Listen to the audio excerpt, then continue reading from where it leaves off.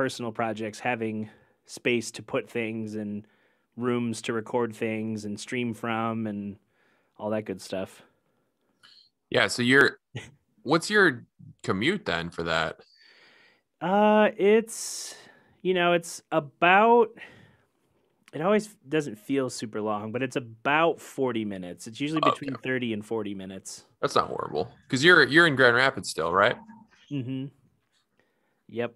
And there is like my friend was moving out of her apartment, but I would need a little bit more money per month to like try and make it work.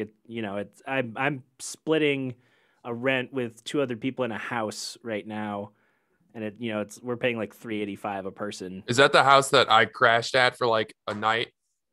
Yes. Hell yeah. I remember that spot. Yeah, it's I was thinking of my next move at the time before the pandemic, and then when it hit, I'm like, this. He said my rent's not going up, so I'm staying Yeah, here for right. another year. How about that? Yeah, But all plans for moving and all that are irrelevant when your job got eradicated. yeah, just like just I had been working at Founders, and then it was a weird like like everybody you know didn't matter if you were on the sound team or the in the tap room, they they were like, okay, well, it's we're gonna have to shut down for a couple months, and then some people got to go back to work. The music team got furloughed for I think from May until October, and then in October they just fired everybody. So there's no music team at Founders, and I'm like, I don't know when they're gonna start doing anything. Yeah. How that works, but I'm also like, I you know I wasn't making a lot of money. There were some benefits from it, and I liked just working in shows and stuff. But unless like a couple people from the team return, I don't think I'll consider it. Yeah, yeah, I feel Just that. because I have enough going on. Yeah, But I mean, I feel like everyone kind of got creative in terms of like how to make money if they can't play shows and stuff. And I feel like now that people have kind of settled into it, they kind of prefer it. You know what I mean? hmm It's like, oh, I can make the same amount of money and I don't need to leave my house. Like, amazing. Like, wait, sign me up? yeah, well, and you were kind of one of those people that I saw because you did I feel like pretty early on in terms of like the people in our age range that I was observing, like not just saying like, oh, I play drums. It's like you got miking equipment because you had an interest in engineering, and you learned how to like track for like as you're tracking for a client, you're also shooting video and editing that and putting it up on YouTube. Like there's never just like, oh, I do one thing and it's done. It's like this one moment is four different things that could potentially come from it. Yeah. Well, I mean, yeah, I mean, I guess I kind of like, I never really, when I first started doing it, I didn't really think it was like a marketing, Right. whatever. I just was like, cameras are cool, Yeah. drums are cool. Let's put the two together, like I didn't really think it was anything other than that. And then, I guess like over time, with how things have kind of shifted in terms of like how you market yourself as a musician on the internet, it's kind of, I mean, it's almost required at this point that you have some sort of visual element to your product. Not Right. just for like, I mean, not just for like me as a drummer, but I feel like, even like bands and stuff, like music videos and all that stuff's like pretty crucial to have some sort of visual element. But I mean, that wasn't like, I definitely didn't do it as someone that was like saw the future and was like, this is the thing. I was just like, yeah, this is cool. This is fun. Like, Yeah, well, it's a happy accident then, I guess. Like you built all those skills when all probably some of your other friends have saw you like doing it years before, and when all of this hit, they're like, how do you what's OBS, or like how do I sync audio and video? Like it's not working. Like Yeah, I mean, I still get questions like that from homies all the time, but especially now because it's like I have nothing else to do. I might as well learn how to do these things. right. But you know, it never was a thing for me that was like, I don't know. It was always just like for fun, and then it ended up Right. becoming work, which I guess made it more fun because it was like, oh, I'm actually getting like money to do these things now. So that's cool. Yeah. Hey, that's great. I get paid to spend hours tweaking settings on a camera and figuring out Yeah. what looks nice. And I mean, now I barely like I don't really mess around that much with that stuff just because I've kind of found like, I mean, every so often I'll like futz with things, but I kind of just set it and forget it at this point, yeah. you know? Well, and you have like, because like does Sam for Aviations take point in a lot of the video stuff with his background, or Um, well, I mean, for my personal stuff, like, I mean, I definitely set and forget? reach out to him and I'm like, hey, does this look like garbage or not? And he'll usually give me like a 7 paragraph answer. So, I mean, he's definitely like my mentor in terms of like that kind of stuff. Right. Just because that's what he does with his life. So it makes sense. That's free advice. Right. Uh, but yeah, I mean, with all the aviation stuff, he is definitely like the point man because he's free and amazing. So, I mean, that Outliers video looks absolutely absurd. So, Yeah. like,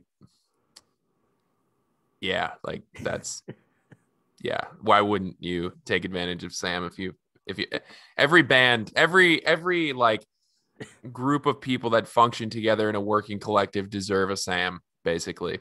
Like, Yeah.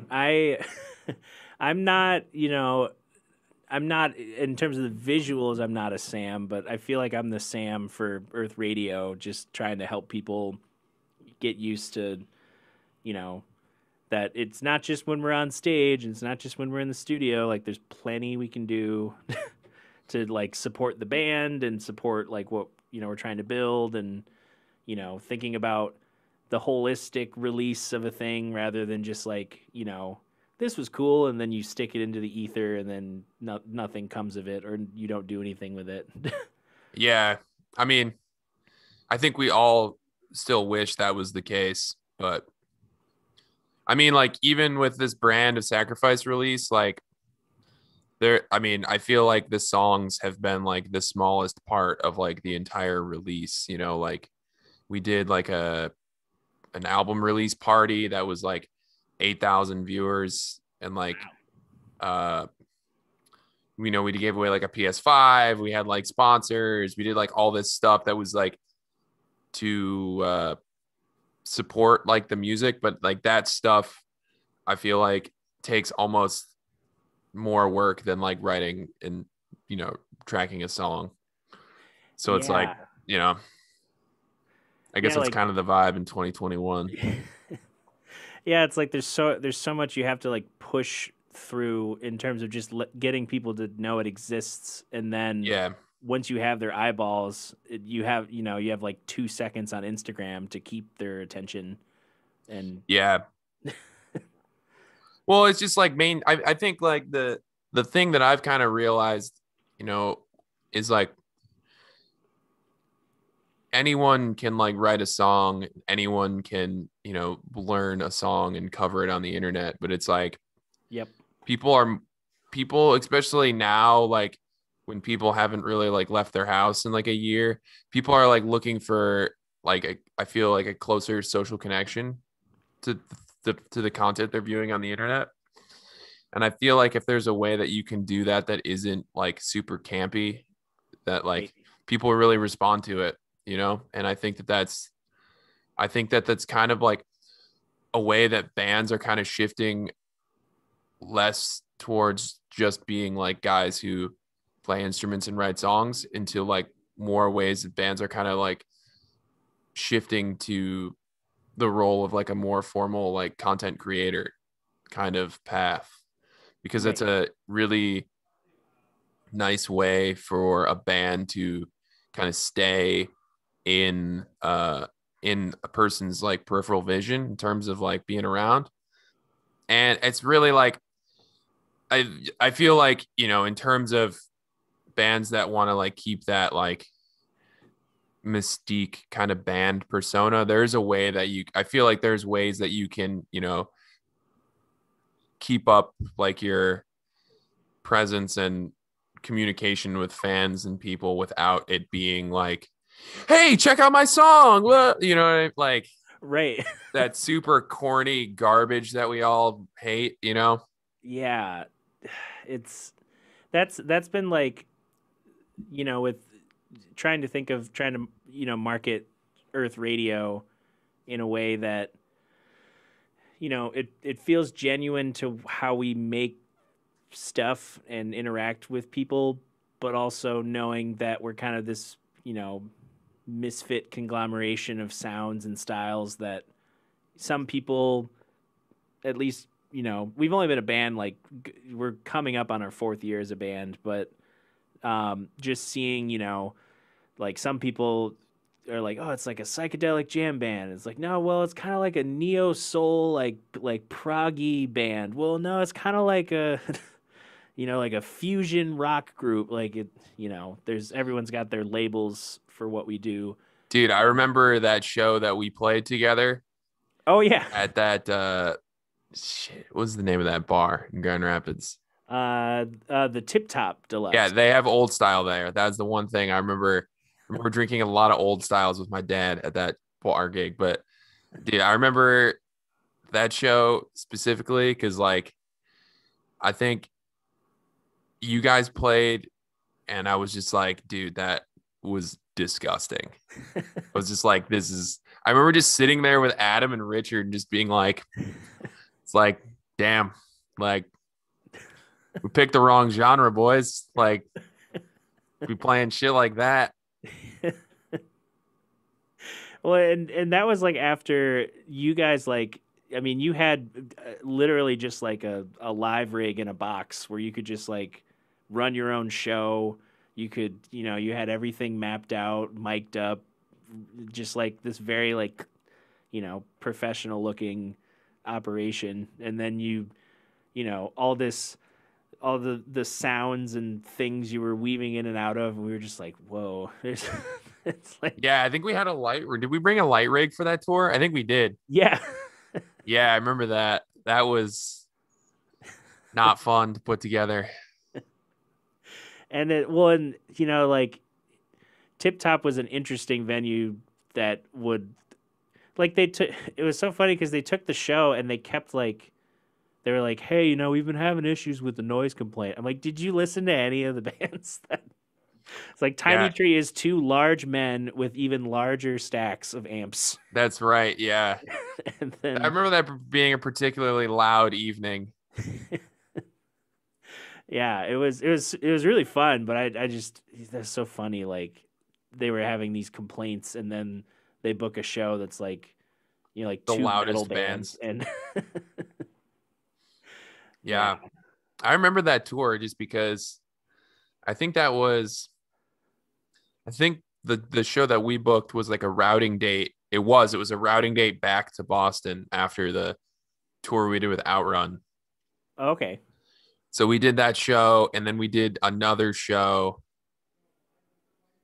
No, I think we did that show and then we stayed at my parents' house for a bit and then like a day and then we drove like all the way to Philly, played a show in Philly and then we made it home. And like Oh, I remember getting home and just being like I slept for like a day and a half straight. Just like, yep, all right, sick. did it. All right. Just yeah, that I remember the you know that being like such a weird, you know, a weird combination of things that is like wanting the show to happen, but then also, you know, being like, oh, I wish, there's a little bit of a different space just because of how tiny the room was.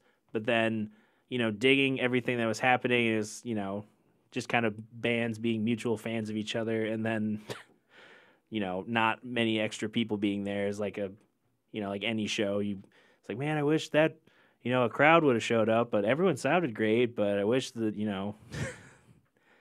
in hindsight, but I think it was um, also like on a Sunday or yeah, something. So, I mean, and that was a tough market for us because I think we played Detroit like 4 weeks earlier. So it was like that. I think that show we drew pretty well. And then it was like, well, I don't think we're gonna draw all those people again because we literally just played.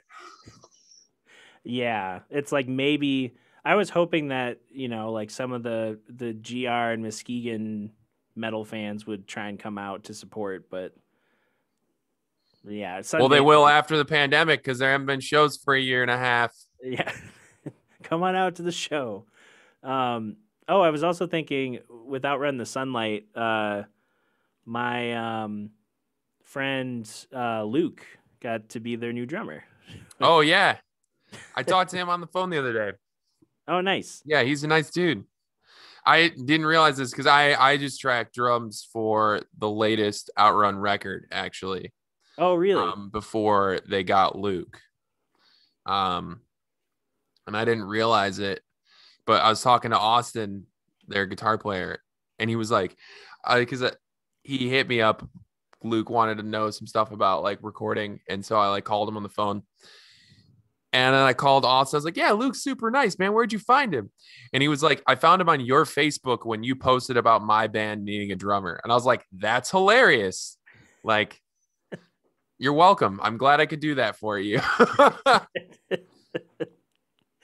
Yeah, that was and to have him like because I had been, Earth Radio did a tour with Luke's band. Oh, what's his band?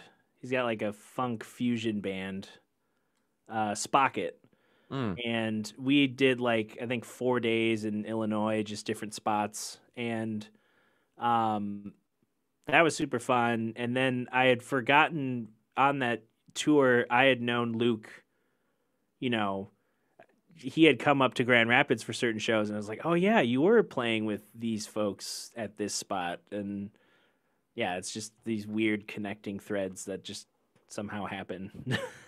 I mean, the older I get, not that I'm like an old man or anything, but like the older I get, the more I realize how like hilariously small the music industry is. hmm Like it's just like it's honestly hysterical to me how just tiny it is. Like I can't remember that. I have a realization about it like once a week, but it's just it's just like, oh yeah, I know you from this thing I did 10 years ago, or, something like that. It's just constantly, I'm constantly like re-meeting people that I met like 10 years ago or something. A lot of it's like Berklee related, but Right. I feel like, I just keep getting reminded that the music industry is not this like giant, vast vacuum of thing. There's just like, I just keep seeing the same people a lot. Maybe that's just me, but No, I feel like, even being like, based in Grand Rapids and, seeing, like having moments where like, oh, I went to the Bang on a Can Summer Music Festival and that was in Massachusetts, or like I went to LA for this week long, jazz intensive at CalArts, or, just these random things I've just bounced around and done. It's, seeing those connections of like, oh, that guy's like drumming with this artist I had been listening to, didn't realize he was the drummer for it, or like, you know, seeing people go from just being like, oh yeah, that guy I met at camp, to doing something that's like, oh, there's not only still going, they're like thriving, like yeah, it, yeah. it's great. Because that And was us, right? I met you at Blue Lake. yes, I think yes, because I distinctly remember you and Matt. Matt Ryan Yep. playing like Liquid Tension Experiment in our cabin. At fucking jazz camp. Yeah. And just I just remember that so vividly because our counselor was just trying Oh my God. let's have a talent show, and then you guys just go into this like 10-minute long, Oh my God, dude. Oh my God. Oh, that was, oh man. oh, good old Matt and I excelled at being the oddest friend pair at that camp. Like, we just did not, like, I don't know, maybe I would like to think we were just more big brain than everyone else, but like, we just did not care about like being jazz snobs or like being classical snobs. We're like, no, dude, we like everything. Cause we would hang out in the cabins and stuff and be like, we'd listen to like Stanley Clark for 30 minutes and then we'd put on like Meshuggah or something. right. And we'd have the same like face of like, this is sick the whole time. And it was so funny because people would like, come and hang out with us if we were listening to like Victor Wooten or Stanley Clark, and then be like, yo, like, let's put on some Dragon Force, and half the people would leave, and then like a new group of people would come and be like, oh yeah, Dragon Force is cool, and they'd be like, all right, yo, let's put on some Avishai Cohen, and then they'd be like, all right, I'm out. Just like, all right, that was fun for one tune. All right. Yeah. Don't like this. Yeah. Yeah, that's funny. It's actually funny, like how I like Blue Lake was so essential for me, and just in terms of like that was like a really good taste of like learning that there was other, because I mean where I grew up in Michigan was like a really small town, and I was always like the best kid in whatever drum related thing, not because I was really that spectacular, but just because I was like the only one that cared like a lot. You know what I mean? And then when I went to Blue Lake, I was like, oh, there's actually other kids that care. And then, but Blue Lake, I mean, Blue Lake is amazing, but Blue Lake was definitely on like a smaller scale in terms of like the amount of kids that were like, I mean, I don't think a lot of kids at Blue Lake ended up being full-time musicians. You know what I mean? Like, no, but there was definitely like the level was increased from like my middle school to going to Blue Lake in terms of like the quality of the players. And then when I went, I think I went to Blue Lake like 4 years. Okay. I don't know. I made my parents spend a stupid amount of money on me going to that dumb camp, but, but, but it was like going there. First of all, made me a way better jazz player. Not that I play a lot of jazz at this point, but, it made the transition from going there to Berklee like a hell of a lot smoother, because I was already used to like being in an environment where like I was pretty sure I wasn't going to be the best. Right. But instead of being like, oh, like getting all up in arms about it, just be like, all right, who's the best dude and can I be friends with them? Right. You know what I mean? So that that camp was so helpful for me in terms of just like getting exposure to people that were my age that were good, because I wasn't getting that. I wasn't challenged in any music capacity like in my schools Right. up until my senior year of high school. Wow. I was never, the only challenge that I was kind of brought with, and again, not saying that I'm like a god, it's just like the arts programs in my public schools were absolute trash. Shout out to Reed City High School. Peace and love, Reed City High School. Come at me, bro. The only challenge that was really brought on me was like from my parents kind of finding like, the all-state programs and like solo and ensemble, and like, they researched like getting me. I marched with the U of M marching band when I was in high school for a bit, just because there was like a program where high school kids could come and do that. And like all that stuff was like through my parents just being like, you should do this, you should do this, you should do all these things. Also, don't fail your math test. Like, you Here's know, 30 things to do, and if you fail but it math, was never I mean, it was never like it wasn't. I don't want to say it like it was something that my parents were like. My parents were not like overbearing. strict about it. It was just like, do you want to do these things? And I was definitely like a yes man for all that stuff, just because it was, it was that or like play video games. So, the one story I have though that's bad funny about that is my senior year uh, of high school. I was every day was a music thing after school because we did drumline on Mondays, and then I had jazz rehearsal on Tuesdays, and then Wednesdays I had jazz rehearsal at a college nearby. And the reason I got into the college jazz band, because my dad told me about it, because the jazz band at my high school was like red band at Blue Lake tier. You know what I mean? Yeah. Yeah. For those of you that know what I'm talking about. Yeah. It was not good. So, and I would just like, I wasn't having a good time. So my dad was like, well, why don't you audition for like the college jazz band? And I was like, well, because I'm not in college, and I'm sure there's like a dude in college who wants that. And he's like, well, just ask. And I was just like, no, Dad, you're being dumb. Like, stop being dumb. Yeah. So I get home from school one day, and my dad just like, I think we're having dinner, and my dad's just like, hey, by the way, you got a jazz rehearsal audition tomorrow at Ferris State. And I was like, what are you talking about? He's like, yeah, I called the school and pretended to be you, and I asked if I could play in the jazz band.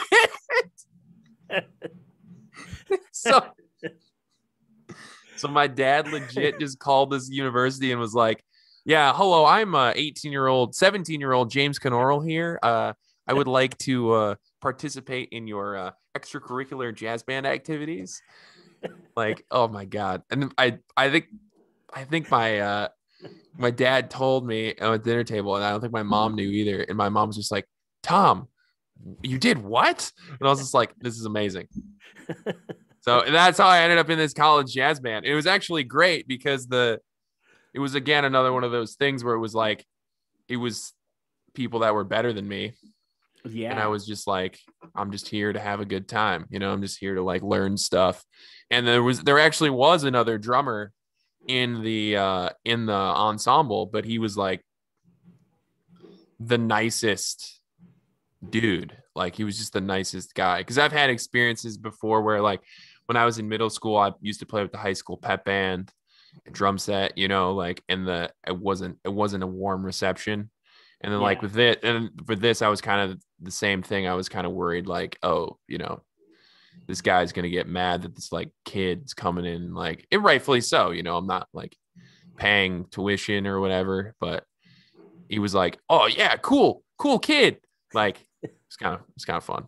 Yeah. I was going to college parties when I was a senior in high school, so that made me a cool kid in high school. So that's your street cred for all your high school friends. Yeah, right.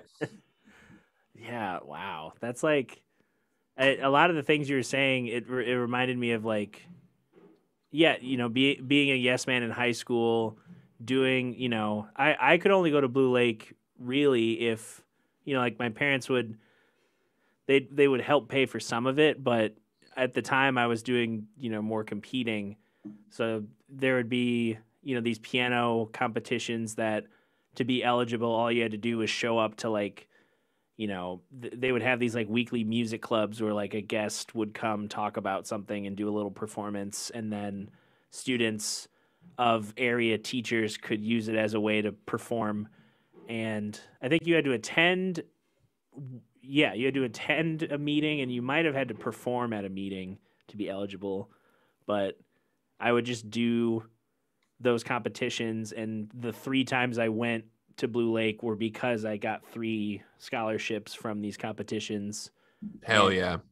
I was just like, that was that first time of being like, yeah, like, oh, I have a skill that's going to get, like, I could use this to get access to other cool things I like doing. And then Blue Lake was yeah, that first time being like, oh, there's other people who also, play music more than, once a week, or Yeah.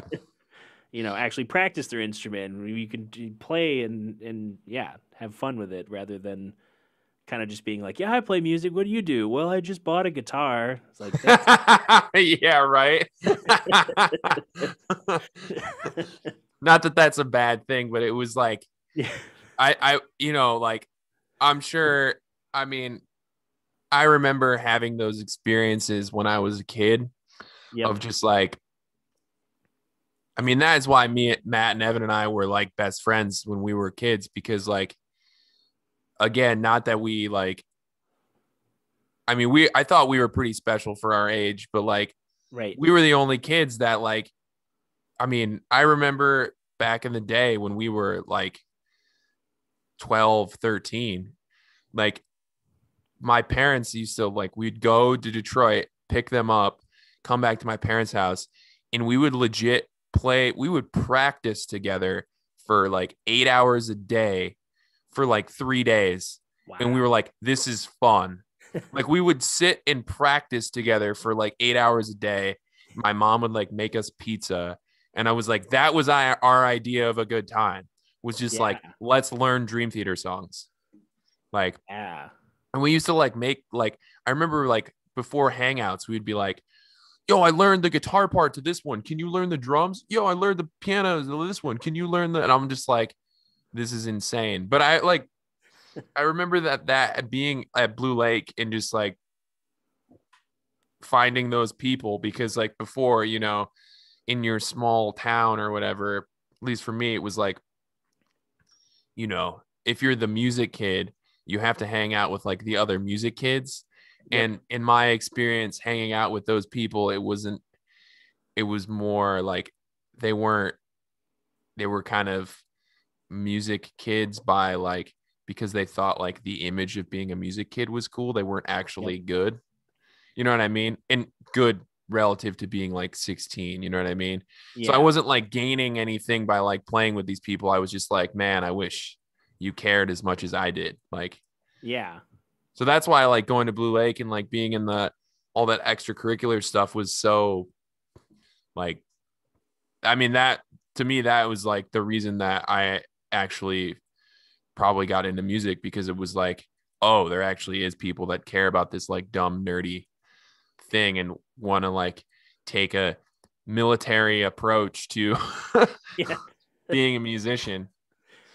yeah, and just having like because as a pianist, I felt like being a lot of the musicians you tend to interact with, you know, you might meet some of them at your school and you might have like like, oh, I picked up clarinet, now I'm in band, or I picked up cello and now I'm in orchestra, and you get a little taste of like, okay, they're pretty good at cello, that's not my main instrument, but I'm going to learn from them. Or like, oh, they're better than me at a woodwind, I'll try and learn from them and get better at clarinet. But most of the time is just interacting with like, oh, these are the people that also study with the guy I study with, and we have Yeah. studios. And but yeah, to have more people who are like, they're thinking of music outside of just like, oh, my teacher gives me this, I learn it, and then I feel better. I get an A. My mom gives me $50. I buy the new Madden game. Yeah.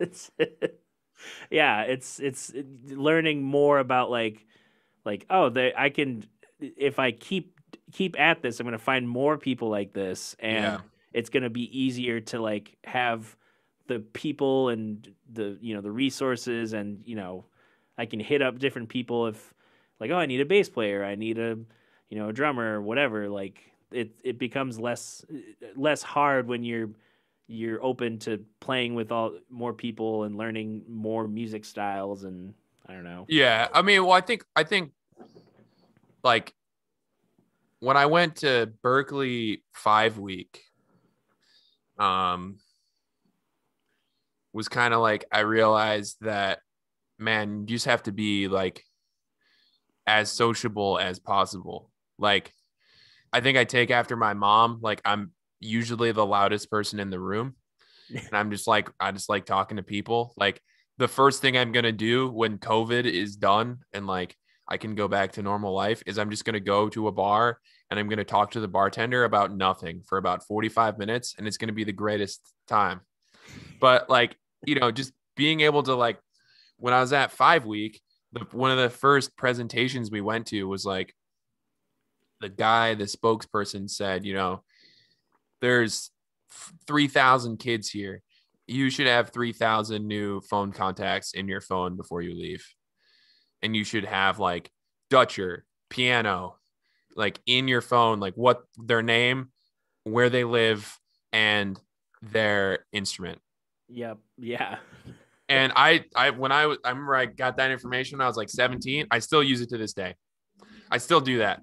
And it like, because, fairly often people hit me up for hey, do you need a bass player? Do you know a vocalist? And I like to stir the pot, like I like to like give work to different people every time just because, different work requires different stuff. So Yep. I'm always like going through my phone, like bass player. And then I'm just like, oh yeah, I remember this guy. He was good. He'll be good for this or whatever. But like, that's like something that just being like super social and just like being able to like, you're only going to benefit from being able to like talk to as many people and not be like creepy and weird about it, like, yeah, I say social, I don't mean like add me on Facebook and tell me to like your band, you know what I mean? Yeah, like, social. DM for a feature, like DM for a feature, yeah. Not that. I mean like actually being a person. Yeah. But also though is like really hard to do right now because like, like I don't think I've really met.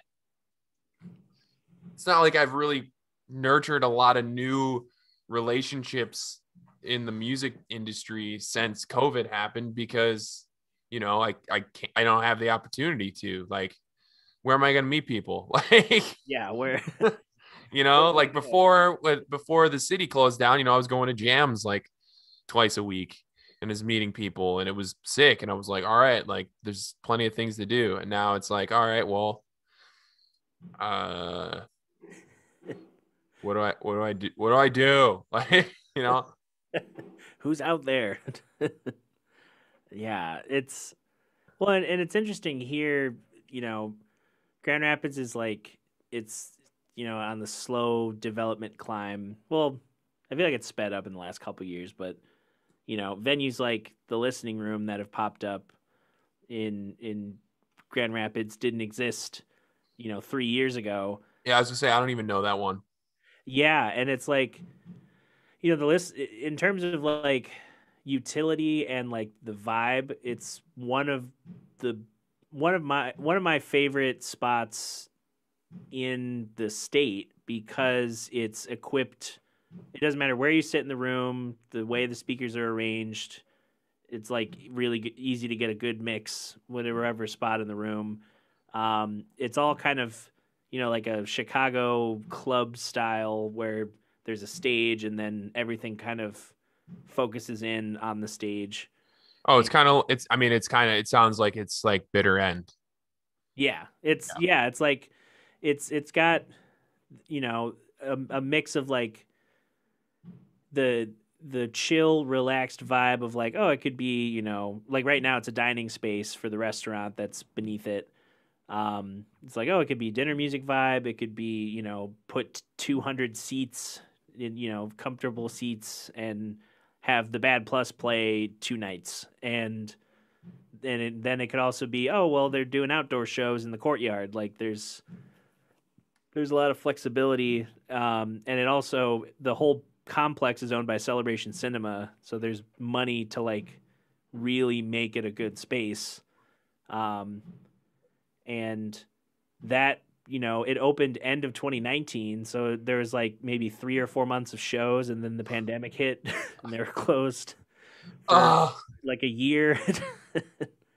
And I think they did like 6 shows outdoors or something, like just ones they knew they could like, accommodate whatever the city was saying and, get enough people interested in buying tickets. But Yeah, it's Yeah. When was your last show? um well, interestingly enough, the listening room has had me doing uh they call it dinner music, but it feels like, I'm doing a show while people are having dinner. Um so it's not as much background, but I did 3 weekends of solo piano, and I just did a trio weekend Friday, Saturday last weekend, and I'm doing a different trio this Friday, Saturday, and it's like there's a little bit of a residency with it, but it's also super like, I'm reminded that it's very likely it won't go into the summer, but we're just kind of playing it by ear. So that's been a recent development within the last like 3 weeks. But before that, it was like I think Earth Radio got paid like, you know, a couple $100 to like play in a garage somewhere in Cedar Springs. And it was Hell like, yeah. okay, there's like 40 people. It's like I haven't done this vibe in a while. It's it's fine. We haven't done a lot of shows. And then that was like October, so it was and that was, you know, I think we had done once a month at Rake Beer Project for like 4 months, and then we had one show with the city that didn't get rescheduled. Because it was outdoors, I guess. But Wow, so you've actually been gigging quite a lot. yeah, it Must be nice to live in a state that doesn't care about your health. I know that's that well, and it's so weird because like it, you know, if you were to talk to, I mean, people were literally like going to Lansing to overwhelm the Capitol building. Like, Oh yeah, I remember that. I remember that, and yeah, I I remember calling my mom and being like, "Man, I dodged a bullet not living there anymore." yeah, just Like, like what is happening? I was like calling my brother who works in Lansing. I'm just like, do you see any of this on your dude, commute or like what's happening? dude. I mean, I mean, I can't really make fun about New Yorkers that much because I've only lived here for like 2 years, but Right. I'll take crazy. I did live in Boston for 10, so I'll at least say I'll take crazy Tom Brady fans over whatever weirdo strain of like conservative redneck hoodlum you guys got in Lansing. Yeah, that and driving up, it was also weird having like because I play with Blue Water Kings band. It's it's like a branch of Mhm. that I don't know, yeah, wedding corporate band stuff, and a lot of I play a lot of shows with a lot of my friends in the roster. It's very chill, and to have I think I still had like 10 weddings, and they were all the vibe was like, hey, I have enough money to, you know, basically pretend it doesn't exist. And I would see like I remember playing there was a wedding I had in August where the the bride and groom that got married at that wedding that was kind of like, they just got really drunk and they just kept yelling at us to play stuff on Spotify instead of us playing our set. They were at another wedding, and at this wedding it was like a private, some nice house on a little inland lake, and they showed up. Some of the same people were at both weddings, and then that wedding we had to, we had in our contract that we could shut it down if like we didn't feel that they were respecting, just the very basic guidelines. And they were like, they would like they would jump on stage during the break and like try to play our instruments like it was like a karaoke hour. And at some point we were all just sick of it, and one of the singers was like, hey, we already, we played our 3 sets, we were going to do an encore, we already got paid for the encore, but literally as I'm saying this, there's like 4 guys like trying to get up into my personal space and like sing into the mic, and they're all just rowdy and drunk.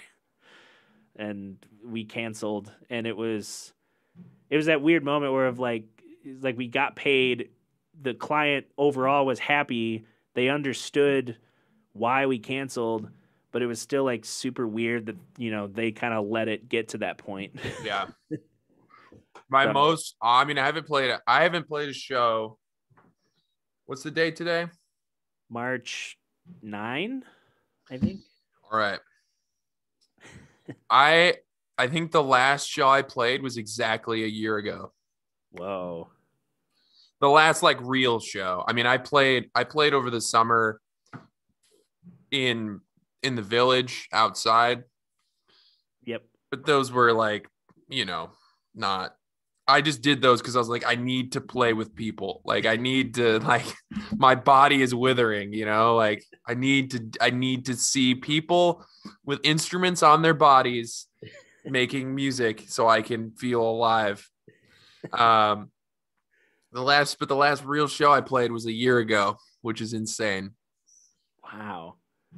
And that's like because like people that are gonna check out your bands will be like, oh, like what pickup gigs do you do as a metal drummer? But you play all sorts of stuff, so it's like it's Yeah, I really enjoy the people that don't know me that call me a metal drummer.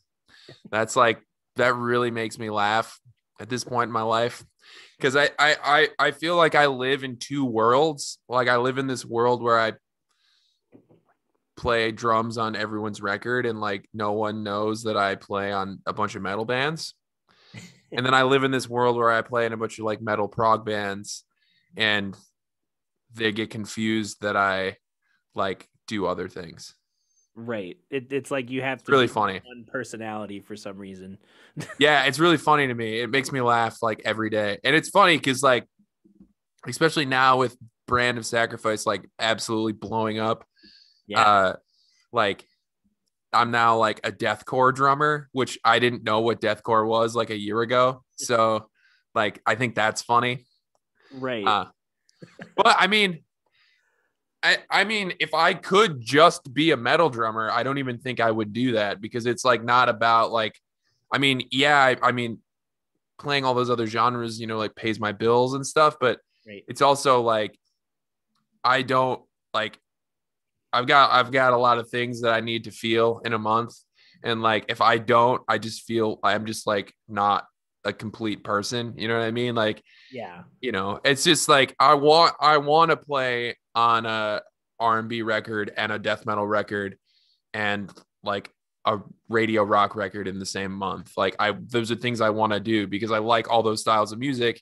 And if I made a record with all those styles of music in it, no one would listen to it. So so it makes more sense to just do it all separate, like so Yeah. Well, that's kind of how I feel being here. There, I'll get a client who comes in, I'm meeting them for the first time. I'm hearing their song for the first time, and it's like, if I'm not getting a preview of the song, it's not so crazy that I can't like, hear it, pick up on the form, and start tracking something. Um, and I've had it, it seems like every time I sit down and they're like, oh, okay, he's gonna track piano, cool. And then, my friend Kevin, who usually engineers the sessions, will be like, yeah, it would sound great. Like if we added some kind of like, like some warmer color, like let's try the Rhodes. And then I get on the Rhodes and they're like, wait, he's the same guy? And it's like, yeah, it's the same. It's like slightly different, but it's still yeah. keys. They're like, but I Yeah. thought you were just a pianist. I'm like, no, I don't know how to play. Like if it was me or a gospel organist, like I don't know how to work the stops as well yet, or play with the feet as clean, but I can still do a little bit of what I know on organ or on Wurlitzer or on just random synths. And it's if you would have listened to some of the recordings I did last year, for some reason last year was the you know hey Dutcher, record ragtime dandies. Like I had so many, I had probably like 10 different clients who were just like, yeah, could you do some like like jazzy like ragtime. And I'm like, this is literally like the least I've recorded of this, and I don't know where they heard me do it, where they're like, yeah, he could do it, and it's just funny that I mean, I think a lot of that stuff though, just it doesn't. People that work with you or with anyone that's competent, you know, they they work with you because they know that you're good, and right, so it doesn't like if they know that you can do one thing well, they just assume that you can do the other thing well, which is generally correct, right? Because it's not like those two things are. I mean, if you want to get into like the nitty gritty of like yeah, how those things are different, you can, you know what I mean? But usually people that are asking both of those things aren't asking you to go on like a, you know, a giant, you know, pilgrimage through all of the different niches in those genres to be able to put together a 32 bar, you know, A B section for a thing in that style. You know what I mean? It just yeah, comes with like, if someone works with you enough, they're like, okay, this guy like knows his shit. right, So anything that I give him will be thought like I'm fine. You know what I mean? Which I yeah. think is good. That speaks to the quality of your work, and it's also like, you know, it means that you can communicate properly, that you're not a shithead. So That's like I feel like that's how most or how like when I give advice to like some of the I get a question of like, hey, like how do you get like I see you doing this, like how do you get to that point where you're doing that? It's like, well, you know, I've built a lot more bridges than I don't even know what's technically a burned bridge. It's like maybe like young mistakes where I've like double booked something and yo, it's that take sucks. Get the fuck out of my house. I think yeah, that's how like you do it. get out of here. Yeah, that's never I've never had anyone like blown up in my face for like something I've contributed to, but it's like I don't know, there's the Michigan politeness of like interacting with people, and sometimes there has to be that, discernment of like or being honest as a musician and being like, yeah, I do need to work on certain aspects of my playing, and that's why, certain things are still like just out of my reach. Like if you're not confident on your instrument, it's going to be hard to do session work unless you can find another way of like, oh, but he's really prolific as an arranger, so he can like at least dictate something. um, I don't know. It's music's got so many. There's no real like.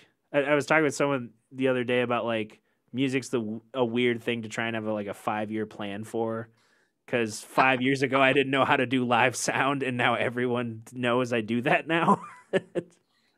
So it's like, where do you see yourself in 5 years? Well, I'm gonna be at this high school doing a choir accompanying job, and I think I'm gonna be there for another year until I get an offer to go do my master's, and then the month after I'm in Massachusetts, I'm gonna move to a new city and do a degree, and then work at a brewing company doing live sound, which I don't know how to Yeah, do. man, you can totally plan that.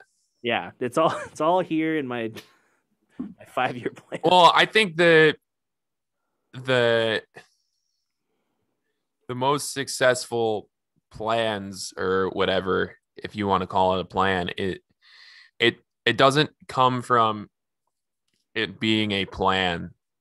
No. I don't think, at least for me, it was never, and people that I've looked up to that have been asked similar questions like this, it's never been like a plan of in 5 years I want to do a full US tour or something. It's always been, I don't care what I'm doing, when I'm doing it, as long as I'm playing drums or as long as I'm playing music. Hmm. And so as long as you're doing those things, it doesn't really matter. Like I mean, because, you know, it making a plan like that where it's like so arbitrary, like, well, it's year 4 and I'm not on my jet getting Yeah. ready to go to do my Brazil tour, you know, is like, so that's just so disheartening because, like, you know, and also too, like, just, I mean, especially for me, like I still pretty much entertain every offer of anything I get asked to do because it's like, well, I mean, shit, like, am I like, like, this is, this isn't like in my wheelhouse, or this isn't in my like vision of how I see James Knoerl, but like, Right. who the hell cares? Like, I just do it because it'll be fun. And it's like, I don't have to go to, I don't have to get up at 9 a.m. and hate my job. I get up whenever I want and I go to work whenever I want. And I just work until I don't want to anymore because I don't think it's work. Like, Yeah. like it's like I play drums. Like, yeah, like, and so I think like if you keep it, I mean, at least for me, keeping it open-ended makes it a lot easier on yourself because you're not like, setting these goals of like, whatever, like, I want to be making $100,000 as a musician in 5 years. It's like, well, first of all, good luck. Yeah. And second of all, like, what, like, okay, so go get a music business job and you'll never play music. Yeah. You know what I mean? Like, yeah, I don't know. I like, anytime someone asks me about that kind of stuff where it's like, how did you get to like where you are, that kind of stuff, I'm always just like, dude, like, it doesn't matter. Like, Right. because like my path is not going to be the same as yours. And it's like, it's not even worth your effort to try. No. Not because like what I did is astounding, because there's plenty of musicians that make a living, but like, it's just like, like it's not a straight path. It's like, it's like a freaking like Mario Kart level, dude. Like, it's all over the damn place. It's like Rainbow Road, but with your career trajectory. Like, like, and it's so like, it's so difficult to communicate that to someone that's like on the starting lap. It's just like, dude, like, you'll understand it when you get there. You know what I mean? And like, what I'm talking about. Cause it's like you just said, it's like do a choir thing and then I do a founders thing. Then I might do this, and then I might do that. I have no idea. And like, yeah, part of that's like the joy of it. I mean, I like, seriously, right. And there's no disrespect to people that have normal 9-to-5 jobs, but if I out of college took a job that I knew I was going to be at until I was 65 and retire, I would lose my mind. Like, that sounds like just like prison that I'm entering on my own free will. Like, no, thank you. You know what I mean? Like, I would rather just like worry about the different things that go along with being an independent freelance musician, my own insurance, all that crap. Yep. Frivolous crap that doesn't matter, to be like, oh yeah, okay, what do I do for work today? Gonna track a hip hop song and play drums. Okay, sick. Gonna eat dinner at 10 and it's gonna be awesome. Like, I don't know. It just makes it easier for me to sleep at night. It's just like not having to, I think it's also just like another thing that like my father kind of instilled in me, which ended up being complete horse shit, which I always bring up to him because I think it's hilarious. Was like, when I was a kid, he was like, because I was the same way when I was in high school. It was just like, I'd practice until 4 a.m. I'd like go to bed when my dad was like getting up. And after this happening for a couple of months, my dad was like, James, like, it's cool that you're doing this now, but like, like, when you get older, you're going to have to make a routine and you're probably going to have to like cut your hair to get a job. And I was like, I mean, this was way before I had really decided that I wanted to like be a musician full time. But like, I always bring that up to him now at this point, because I'm like, oh, hey, I'll like call him or whatever and be like, hey, just want to let you know, don't have anything on my calendar today because I don't have a routine, and my hair's getting pretty long. And I have a beard now, so I'm definitely not employable to like anyone that's looking for a a white collar worker. So Yeah, it's so that yeah, definitely I get griefed about my hair as well. Like just as the symbol of like, hey, like, if you just maybe you'd get this kind of work if you like had it styled or like has it's like I'm already doing like the reason why it's so messy is because I don't have time to like, you know, maybe, I could say like, oh, I don't schedule a salon thing, but I'm also like too focused on, coming up here doing work.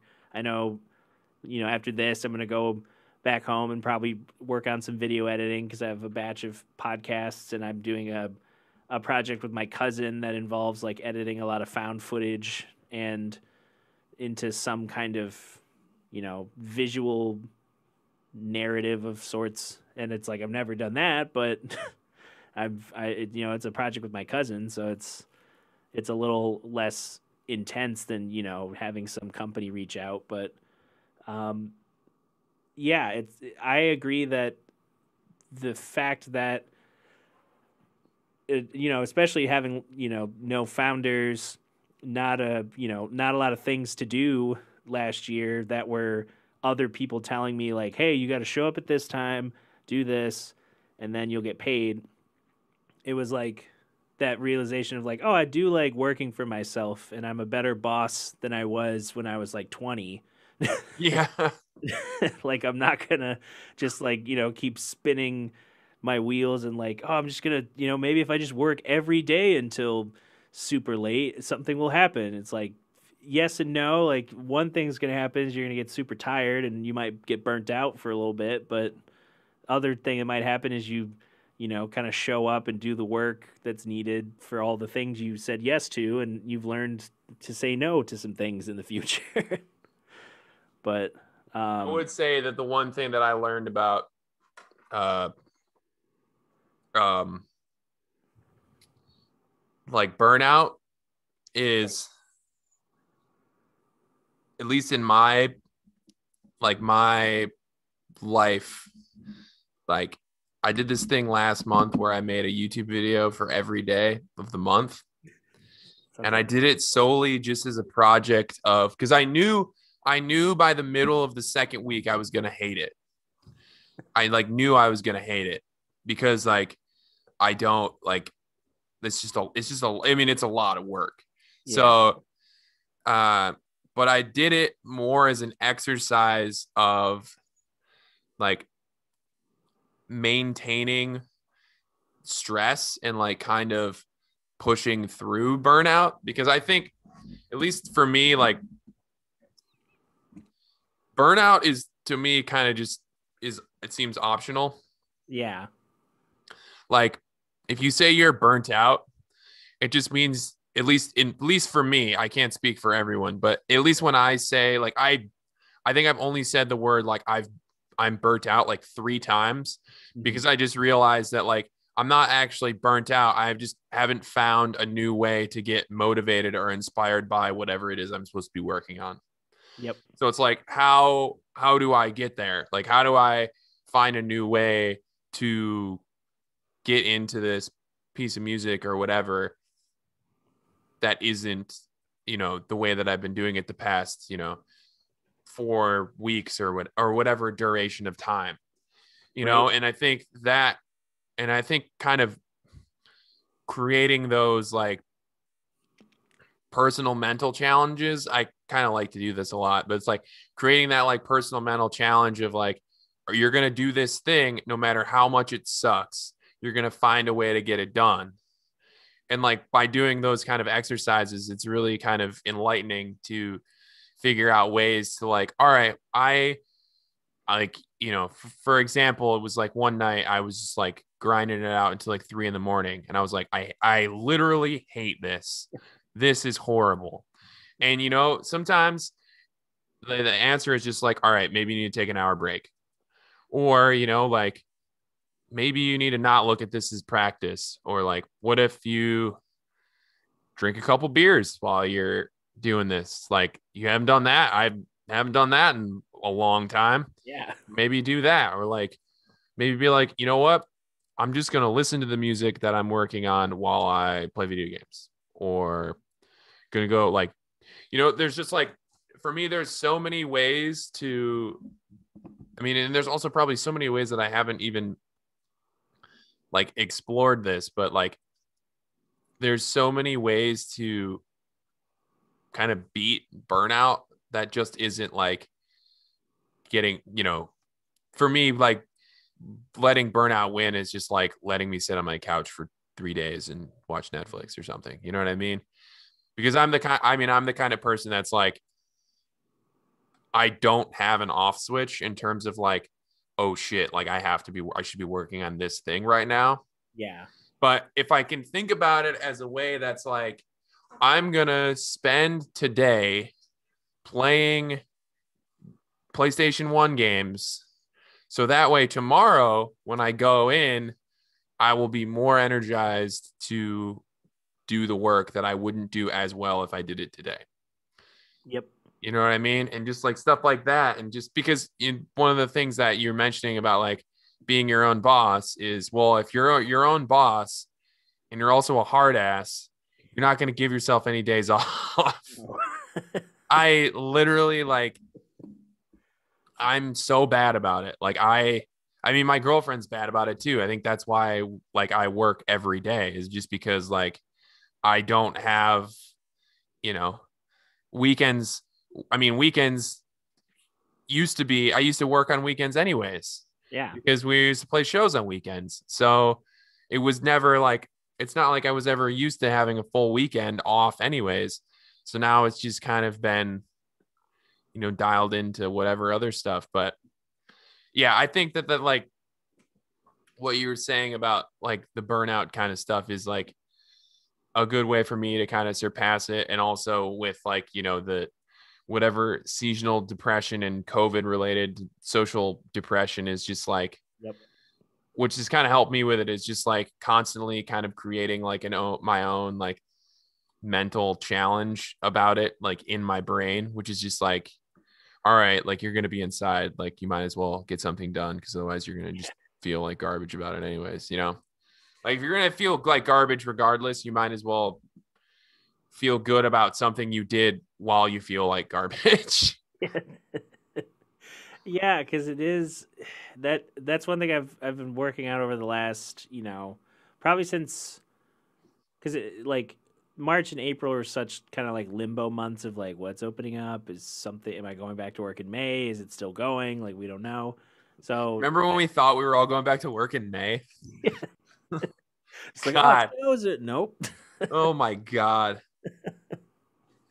Yeah, that I remember that so vividly, because I was like, last year was going to be, it was at the top of the year, like, I was doing another residency with West Shore Community College, working with their musical, and then I went to the NAMM show for the first time, and I like, had all these things that were like, all right, this is going to be the year, like I'm going to, I'm going to do more traveling, I'm gonna see more music. I had tickets to like, Rage Against the Machine and Tigran and Jacob Collier and Thundercat and just like just a slew. And you went in, dude. Yeah, and then like, well, it's all gone. And I think the only one that got rescheduled, Tigran's, I think is still rescheduled in Chicago, but and then like Jacob Collier's doing something that I think only he can do, which is listing the cities that he was going to go to and then selling tickets to shows that don't exist in those cities to fans. And it's like, when this open, we'll tell you, Detroit, when this opens up and we're able to tour again, your ticket will be valid for whatever date. Wow, that's weird. Yeah. But what was the last show you saw then? The last show, I would say the last show that I watched where it wasn't me on a stage, it wasn't me in the pit for the musical. It might have been at the NAMM show. Wow. Which it was like, I think it was, I don't remember the exact order of like, oh yeah, the first day was, because I remember some of it, like the first day Animals as Leaders was like the they played the Yamaha stage outdoors, and they were the kickoff band for the first night. But you know, I think it might have been seeing like it was either like Ghost Note at the Korg booth or which would have been like a 30 or 40-minute set, and or it was seeing Tower of Power, or no, Tower of Power. I saw them, but Earth, Wind, and Fire Whew. at the Yamaha stage, and just being like, these guys still have like they could still put on a good show. They have some great players in the band, and Everyone's like 1,000 years old, I think. there's a clip of like someone took a clip of that show, and partway into, I think when they were singing September, one of the original dudes, one of the singers, he just hit this high note in like the stratosphere, and I was like, how did you do that? You're in your like 60s. But yeah, That's wild.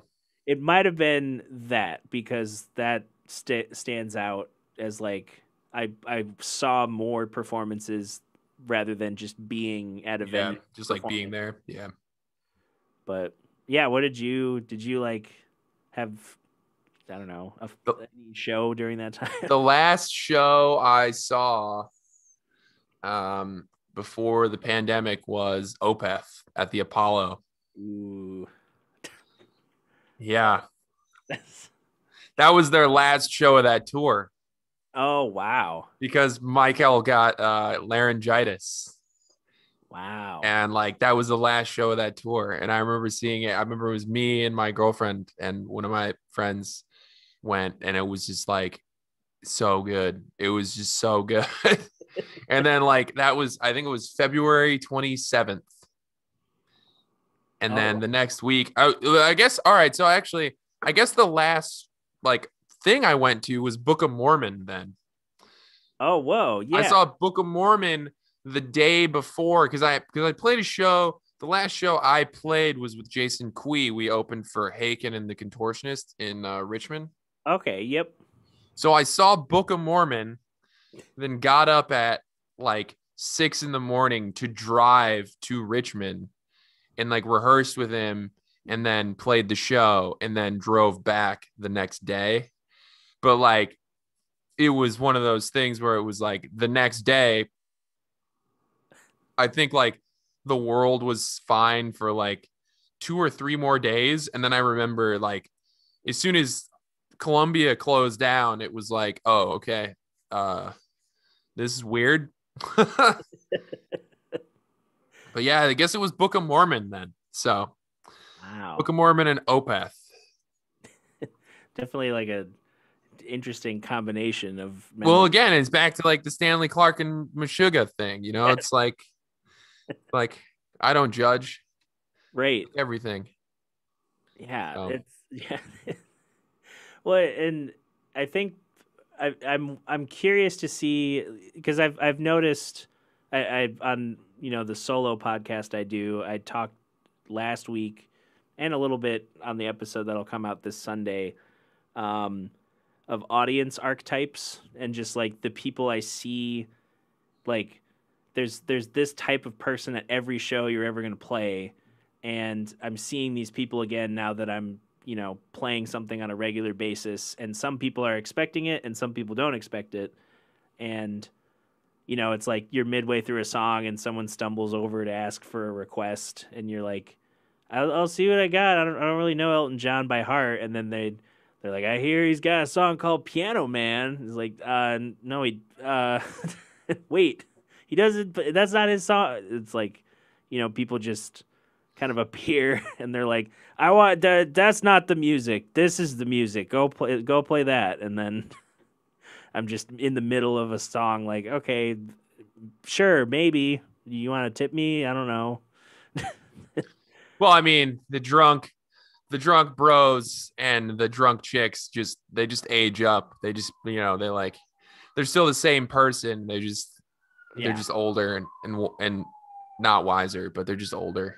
right. It's telling of like, people's enthusiasm for live music is all different. It's like, oh, finally I could go out into the, get drunk and just like, interact, whether it's good or bad, with what's happening. Yeah. And that was, that's such a small moment, but like it just got me thinking of like, it's like, it's funny how like people all have like, they think of like, oh, I talked to she probably just thought, or maybe not even remembered that she did that, but she might have just thought like, oh, this, I'm talking with the music. Like I like hearing the music, but I was, I like this song. And then a dude at the table next to her party came over and was like, hey man, whatever you're playing sounds great. Here you go. And I was like, cool. It's like you're the yin to the yang, and we're all back out here doing the live music thing. Like we're figuring it out again together, how to be. Yeah, because and I'm at a point too where it's like I don't need, you know, I understand like what my role is if I get in a venue and it's not like everyone's staring at me. So it's not like I expect people who are like there to relax and have dinner are gonna be like, "Oh wow, that was a man. That tune was hip, man." Like I got that in school of just like, "Bro, that was hip." It's like you weren't there. Nah, man, it was killing. I didn't see you in the audience. But it's just funny. Like it doesn't matter what type of gig you do. There's always gonna be that these different types of the same kinds of people at every show, and it's like, oh, okay, I don't have to like put too much thought into how I interact with people because everyone's gonna interact different. Yeah. But Totally agree with that. yeah, I can't imagine like being in Boston for that long. I mean, it, I don't. I've only known Boston for the tiny little slivers of time I've been in there, like when I was auditioning, and then with my uncle who lives in Gill, but studied at UMass Amherst, and I think he went to.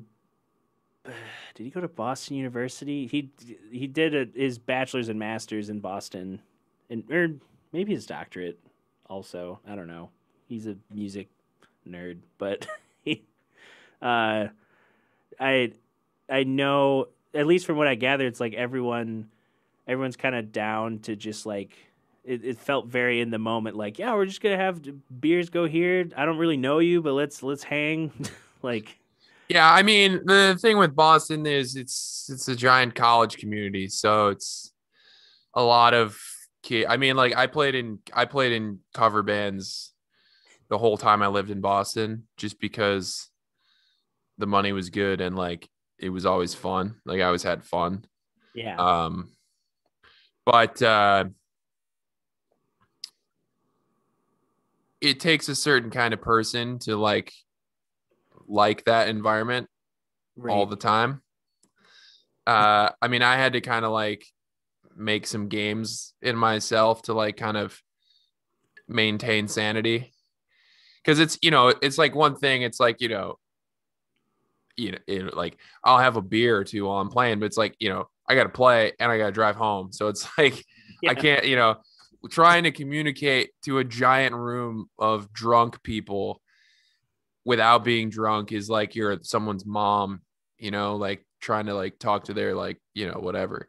So yeah, it's just like, but that being said, I've never like I I thought that like the Boston, as a whole, the Boston like live cover band scene is pretty vibrant and pretty hardcore.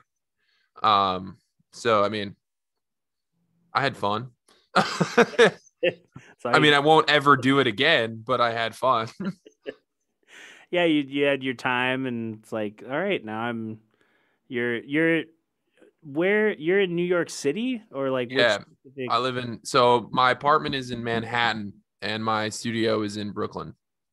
Okay, So is that like, I'm trying to think of the I've I've been playing the new Spider-Man, but I know It's that. like a 13-mile bike ride one way. Oh, okay. So my my legs get pretty worked out every day, but it's good. I mean, it's a beautiful bike ride. I bike across the river every day, so like Oh, nice. it's not like I'm biking through the street. New York's great with uh bike paths and stuff like that, so it's pretty dope. But my studio's nice. It's definitely like the best studio space I've been in because I've been doing the rehearsal space lockout rooms since I was like 18, like Yeah. I've been I've been doing that grind for almost 10 years. So when I moved here, I got one space, and then there ended up being a bunch of like issues with the building, and like it was leaking a lot. So this summer I actually moved to I used to be in Queens. My studio was in Queens, but then I moved to Brooklyn. So I'm assuming I'll be there for the end of time until I like move out of New York or something. I don't know, but it's Yeah. it's pretty sick.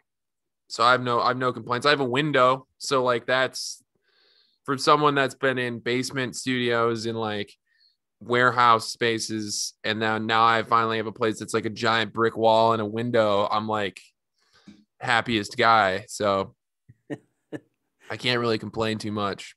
And it's just me too. I don't share it with anybody. So That's good. that's like the other thing that I really like is I don't share it with people. Not because I don't like sharing, but because I don't like sharing. Not because I don't like, having people have access to all my stuff all the time, but Well, it's also too, it's just, like if I'm, charging people money to do a record, and I'm not going to do the whole record in a day because I want it to be done right. I right. can't have people coming into my spot and, bumping a microphone and stuff, because then that's not what people are paying for. They're paying for studio quality stuff, So that's partially the reason why I don't share. But the other reason is I have way too much stuff. Like I have way too much stuff. Like when we moved here, we moved my studio separately from our apartment. So like we rented a U-Haul for my studio, then moved here, moved into the studio, came back to Boston, packed up the apartment, and then U-Hauled the apartment in another U-Haul. And originally we were thinking, oh yeah, I'll fit in one U-Haul, we'll be fine. There's no way in hell it would have fit in one U-Haul. There's no way in hell. So, and that would have been really embarrassing because like Megan's parents came out to help us move, and it would have just been like 80% my stuff had we moved both things at one time. So they would have just been like, wow, uh, Megan, you sure about this guy? He's got a lot of things. He's got a lot of stuff. So Yeah, that's kind of where like I'm at in terms of there's certain things each month I'll kind of like fill a little thing with like I don't really need these things anymore, and I figure out like okay, I can get rid of these, sell them on Craigslist or something, or take stuff and a lot of stuff to donate. And when the pandemic hit, there, some people were like, yeah, man, like if you're worried about rent, like, your lease end soon? You can move back in with your folks. I'm like, we are so far past that now. yeah, right. I'm so much like I can't like, hey mom, so I got like a a 73 student model Rhodes, a spin it piano, like three keyboards, a synth, like my computer stuff, my audio stuff, my vinyl collection, CDs, video games, my bed.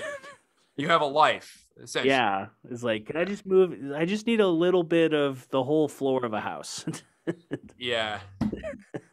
I mean, I like if Megan tomorrow was like, I hate you, leave, I like it would just It's just so much. It's just, yeah, you know, like Yeah, there's so much to not like. not possible. I just like pass out, just like, well, Yeah. But that's been the spot for the past 2 years. So, um, nice. and it's treated me well. Um, Got the window. I like New York's got a great vibe. So like it's also nice to like have that, you know, like I was saying before, just like that uh kind of space out time. Like, you know, because it takes me about an hour to get to the studio. Right. But like, you know, I like talk on the phone a lot in that time. And then I also like, you know, listen to whatever music I have to track that day, or I'll just listen to like a podcast, or I'll just listen to nothing. But it's just like, it's nice to have that, especially now that it's like nice out, nice to have that time to just kind of like hang out, you know, like Yeah. you can't like, I can't feel bad about not doing something because I'm like literally on my way to do something. So Right. it's like, it's honestly the most like relaxing part of my day is like getting on my bike. So Yeah. It's definitely that's how I feel about my drives. It's, you know, I it's usually like I have like that, you know, part in the morning where it's like a relaxing drive. I'm not stuck in like the morning rush of anything. yeah, yeah. And then coming home, it's like it's usually after rush hour, and sometimes it's late enough where it's just like, okay, there's me and like a couple cars on the road, and I can just like throw on a podcast or yeah, listen to nothing. Just Yeah, I mean, the one thing I like about bike traffic in New York City is like it doesn't really matter what time of day it is. It's not like it doesn't impact my travel time because right. like I don't care if it's 5 p.m. Like I'm not driving where the cars are driving, so I don't care. Yeah. So, but I mean, my hours are like, I mean, especially since I'm in like major practice tracking mode right now, my hours are so messed up that it's like, you know, I don't even know. I probably won't go to the studio today, but like I just do like I'll go at like noon and I'll come home at like 10 or something. Yep. So it's like Yeah. it's probably not healthy, but whatever. Yeah. I I'm will. over it. It's like for me too is like having the energy. I the the video stuff that I do. That's it's been a thing I've done more recently in the last year, um, and it's very very basic, not anywhere near close to like like, oh, I'm color correcting a bunch of stuff and I'm like shooting different footage angles and I'm like rendering a lot of different clips. It's it's pretty basic audio video sync, and then like usually I if it's like social media related, I'll just like toss it into an app that throws a filter on it and then post it just to like save time. But um, I I get that mix of like having those days where I can do like I got up at like I think of Friday, it's like I got up at you know 7 or 8, and then I drove out to the studio.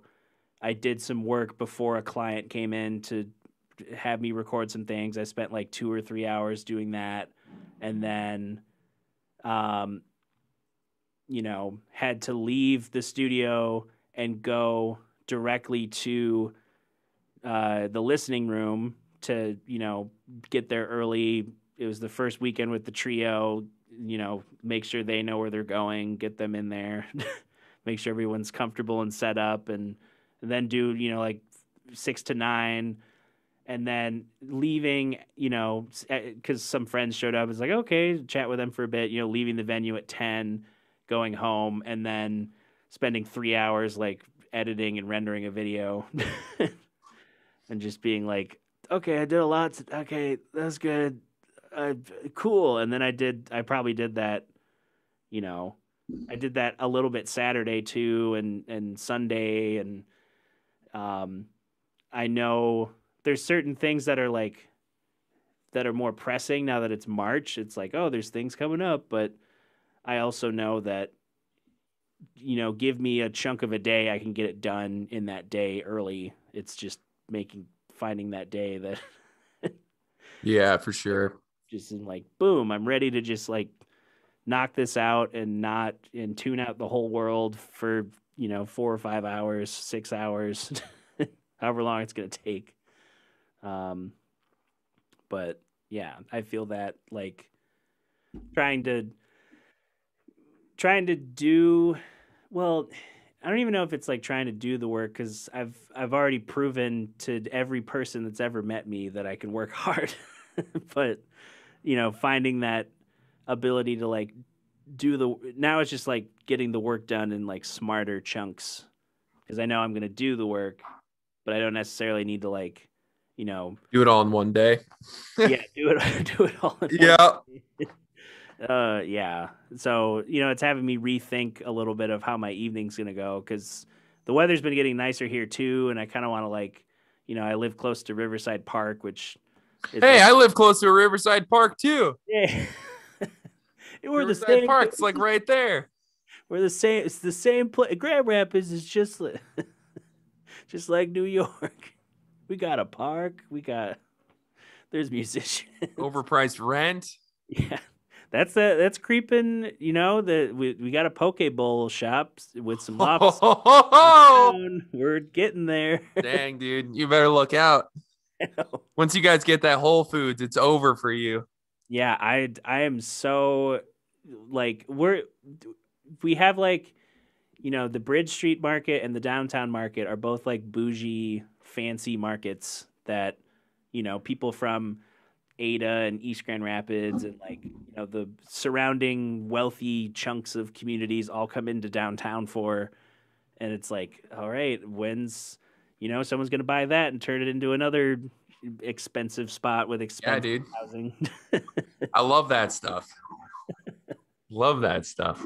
It's my favorite part of a growing city because apparently Grand Rapids is like not only is Grand Rapids whatever because some of those articles are like, oh, they paid to be featured in a top 10 list or something, but like it's on lists of like best place to raise a family, and then my zip code in particular is like the best spot for a new family. So I've been seeing people buy houses all in my neighborhood the last couple years, and it's just like we're growing, we're getting there. Where I mean, Grand Rapids has been on the up and up for a long time. I mean, I remember like when I moved to Cadillac and one of my dad's offices is in Grand Rapids. And I remember going down there a lot more for shows and stuff when I was in high school. I just remember it like progressively, like every time I go down there, just be like, there's more stuff happening. And then like, I mean, especially when the beer scene exploded in the country, I feel like Grand Rapids really kind of expedited its growth because like something with Grand Rapids and people liking beer that just like really, because I mean, there's so many beer spots in Grand Rapids that it just like really helped. yeah, it's and having grown up in the city, it's I definitely see the both sides of the coin of like some people feeling like they're pushed out to the outskirts of the city, and then other people who are like, this is kind of what I've wanted from a city, like a little bit more, Yeah. more things to do. Certain infrastructure things are, being updated. Like they fixed like the interchange between 131 and 196, which was always like a cluster mess of just everything. And all these cars just having to intersect and, lanes being, just the risk of an accident was always at that interchange, and they like rebuilt that highway. But yeah, I mean, I've heard it's funny how many people I've talked to recently that I've caught up with who have moved to Brooklyn. Brooklyn's the spot, man. I mean, I'd live in Brooklyn if we didn't have the reason we live in Manhattan is because Megan's doing her PhD at Columbia. So we get Oh, Columbia like dummy discounted housing. it's I fine. mean, everything I like is in Brooklyn, anyways. So like, I mean, Upper West Side's cool. I mean, there's cool spots, but like, I don't. It's not my scene. Like, it's a lot of bougie adults with their, you know, like mid-30s people that like want everyone to know they have a lot of money kind of stuff. And I'm not really interested in that. I mean, there's a lot of really cool, before the pandemic, there was a lot of really nice bars around here that had a cool, like kind of circle of regulars that were cool. But I mean, when I lived in Boston and I would come here to visit friends that lived in Brooklyn, I would just be in Brooklyn. And like, there are spots in Brooklyn that I hold near and dear to my heart. So it's just, if we end up staying here, we'll probably end up buying a place in Brooklyn, just not Brooklyn proper, but maybe like Bushwick or Bed-Stuy or Gowanus or Lefferts or something. But Yeah, all real places I totally know about now. yeah, well, I mean, there's like so many mid neighborhoods of Brooklyn. So like Yeah, Brooklyn proper is like really damn expensive and like not necessary, because it's like, like who wants to live in like, well, apparently a lot of people do, but like living in Midtown Manhattan where like Times Square is, like I don't even like going there, yeah, biking through there, like let alone live there. So there's like it's not really that comparable, but like a mini version of that is like downtown Brooklyn. It's like right. I don't care about that. I'd rather live like in the city, but like be able to have like a semblance of a yard or something. I don't know. Like, Yeah, one can dream. yeah. It's kind of that's partially why as I'm thinking about like what I want to do when things open up again, or where I get a little bit more income. Um, like I've enjoyed aspects of the Creston neighborhood because it's close enough to the highway where I feel like I can, leave my house and be on my way much sooner than living in other parts of the city. Um, but you don't really hear the highway that much. And it's also close, for this listening room gig, it's like I get in my car and I drive like less than 10 minutes and I'm downtown and I'm Can't beat parked. that, dude. It's Can't like, beat it. that's like, you know, because I had the thought of like, oh, if I lived in Grand Haven, I could work more at the studio, but the cost of living in Grand Haven's like double what it is in Grand Rapids. So Hey, the thing that I always like, another thing that brings me back to like the work in the 9 to 5 is like, how many years people spend like commuting by the end of their life? It's like, I think the statistic was like something insane. It was like 5 to 7 years of yeah, your life you spend commuting. Like, that's God, so, no. uh, Like, yeah, so damn, it better at least be a nice commute or a short, like, there better be some other aspect to it that is not just I am traveling to get from point A to point B. Like, there better be like it's a gorgeous commute or it's short. you know? yeah. Well, and especially with Michigan, it's like 2.5 hours east, you're in Detroit. 2.5 hours north, you're in Traverse City. Roughly, and then for some reason it's like 6 hours you're in Marquette, but I don't go there that Yeah, often. I mean, I don't think there's a lot of gigs up in the UP. No, I don't know. I've never played in the UP, so I I played I played 2 nights at this spot called Ordock Brewing, and they have, you know, they know they're in the middle of, they're the city in this giant oasis of like just wilderness, and they book bands for, like, oh, you could do 2 nights, and then there's places you can stay, and um that was fun.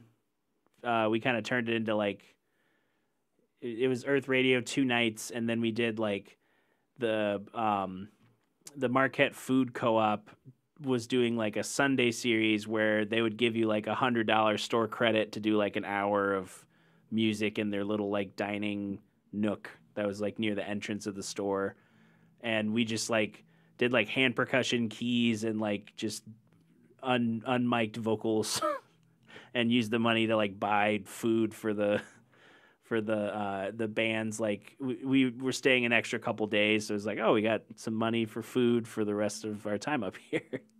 That's sick. But yeah, it's I don't know. I do like those. That's one thing I'm trying to figure out with booking the band. We had some chats today about like what our plan is with the band because our drummer. It sounds like he's going to be moving to Nashville to finally link up with the Warren Treaty because he had auditioned for the band at the end of 2019 and he was supposed to like tour with them last year and then all of that got pushed. And they were going to do a co-bill with John Legend and like, I don't know, go to Europe and just all. Hell yeah. So we're like, awesome. But we also need to figure out, like, we have a drummer that, David is a great drummer and he fits right in, but it's like he lives in Ipsy, so there's that time difference of like, okay, is he going to be able to drive out to do rehearsals?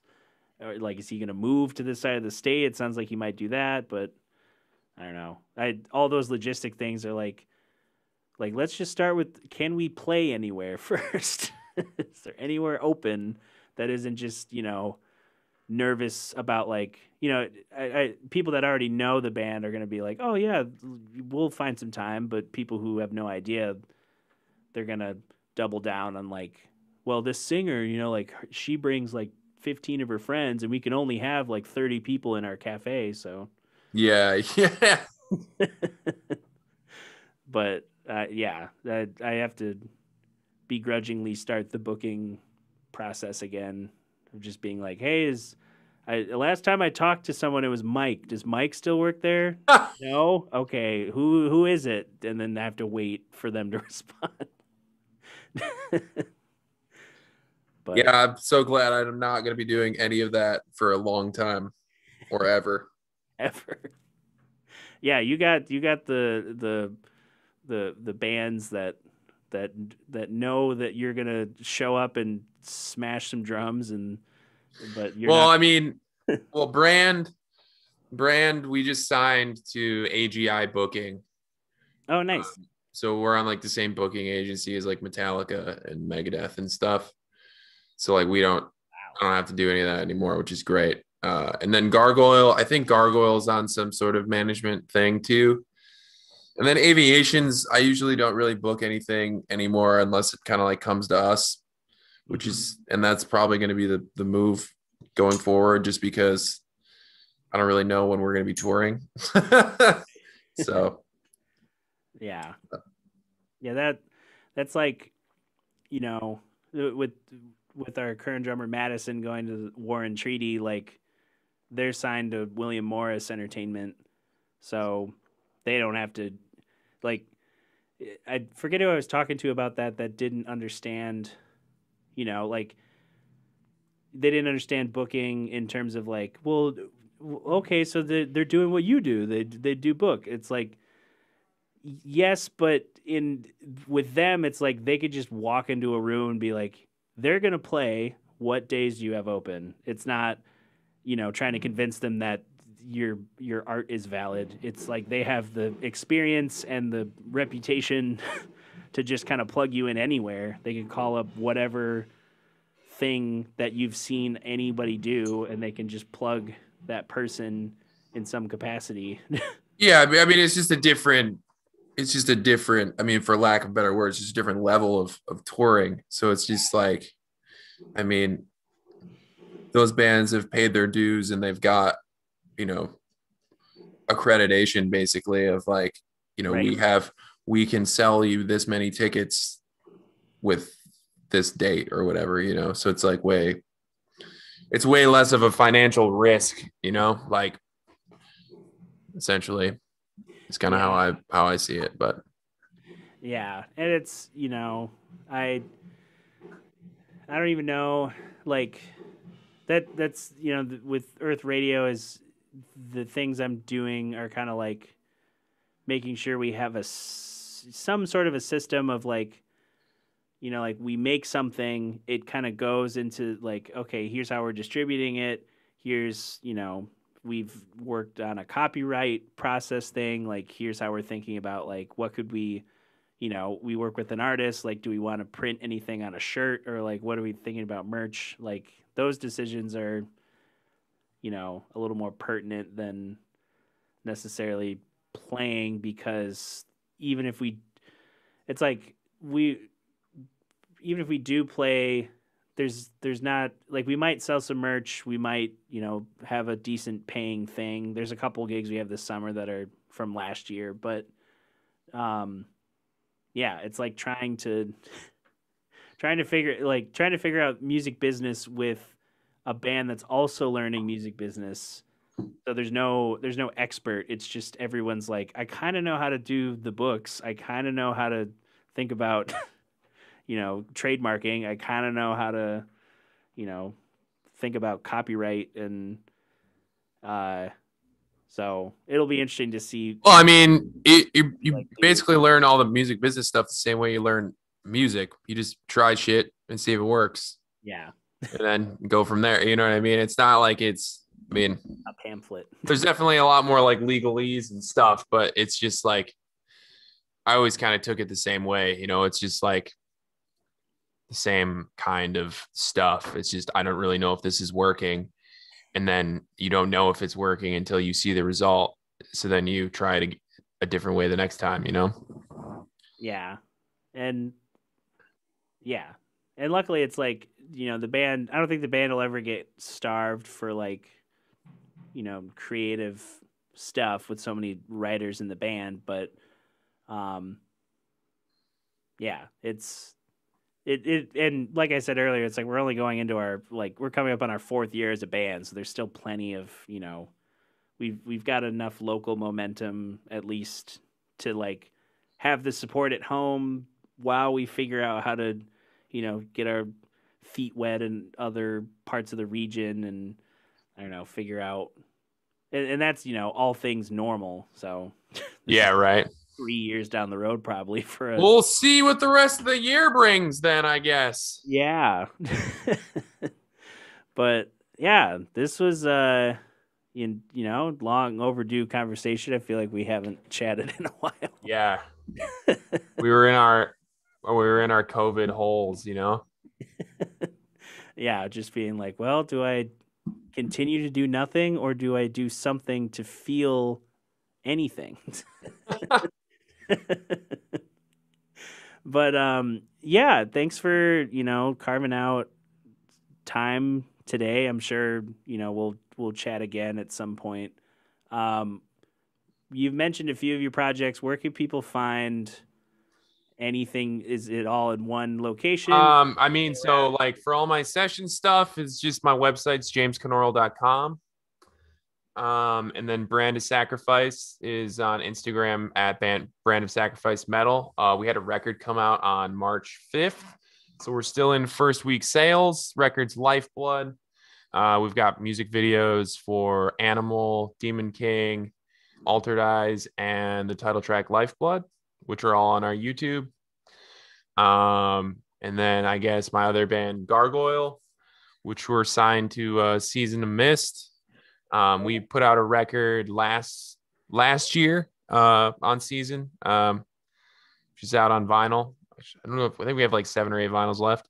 And then my other band, Aviations, which is like my Berklee project. We're actually going to record a record next week. Nice. So I'll be in Rhode Island for that. And that band's on Instagram at Aviations Band. And then I just put out a record with a band called the Migraine Aura. And I have another record coming out at the end of this month with, oh my God, I forget the name of the band. I swear I'm not this irresponsible all the time. I can't remember the name of the band. I have a record coming out every month for the entire year this year. Wow.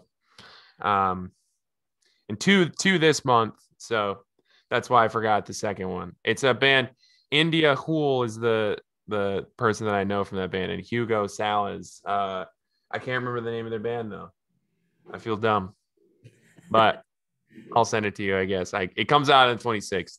Yeah. The end of the Friday, but Yeah, you could send it and I'll just add a little text like pop up and yeah, like, hey, I'm stupid. I forgot band names. It's not that I don't care. It's just that I'm stupid. there's so much going on all of a sudden. Yeah, right. So, But yeah, and if, for anyone listening now or after the fact, you can support these types of podcasts I do, and other, creative ventures I'm on by going to patreon.com/Dutcher Snedeker. You can toss, as little as $5 to show your support and get access to episodes early, merch discounts for the bands I'm in, a newsletter with like some other merch available to you as patrons, and all that good stuff. So, hell yeah. do that if you want. But yeah, there's really no ending sign off. It just kind of fades, and then Then you just go. yeah. I just play something. I play a really loud noise to like make sure people are listening. Hell yeah. Well, sick. Well, perfect timing because I have to run. Because I'm going on a picnic because it is nice as literal hell outside. Yeah, I'm probably gonna. I was gonna track this choral accompaniment, but I can't really do it. I don't know if you can hear. There's like drums being tracked. Yeah, it sounds like there's some booming and banging happening back there. Yeah, the one thing about where my office is like, because Third Coast has Studio A and B has a room. They like to put drums in that room, and then they put a hallway mic and leave all the doors to be open, so it Hell just yeah. goes out into the hallway, and it sounds cool. But then I'm just here like, yep, yeah, conversation, just Yeah, right. It's all right. It's a vibe. yeah. But Well, cool, yeah, man. awesome. Yeah, dude. I'll talk to you soon. Yeah, sounds great. Take it easy, man. Yeah, you too. All right, we did it. So if you want to check out any of these episodes early, again, I mentioned, they'll be going up early. This week, I believe, is Elle Lively. Her episode is what I'm going to be working on to get finished before tomorrow and uploaded. I taped a new episode of the Dutcher Snedeker podcast yesterday, so that is going to be edited as well and uploaded ideally before Thursday. I'm trying to get everything uploaded and done by Wednesdays of the week they come out. And then,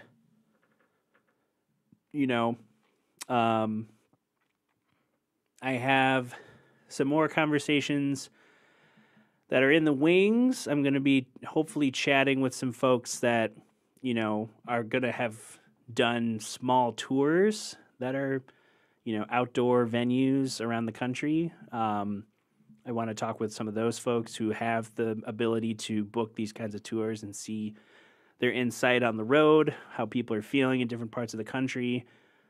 So yeah, that should be interesting to look at, but I'm going to go home and, figure out what to do from there. So yeah, we'll see you in the next Mitten Backstage episode. Might be a couple weeks before I do anything live.